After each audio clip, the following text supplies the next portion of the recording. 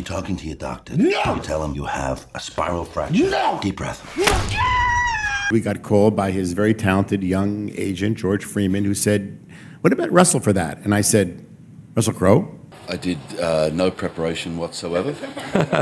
I researched absolutely nothing, apart from, a couple of late nights listening to disco music. You seen this girl? Her name's Amelia. What's in it for me?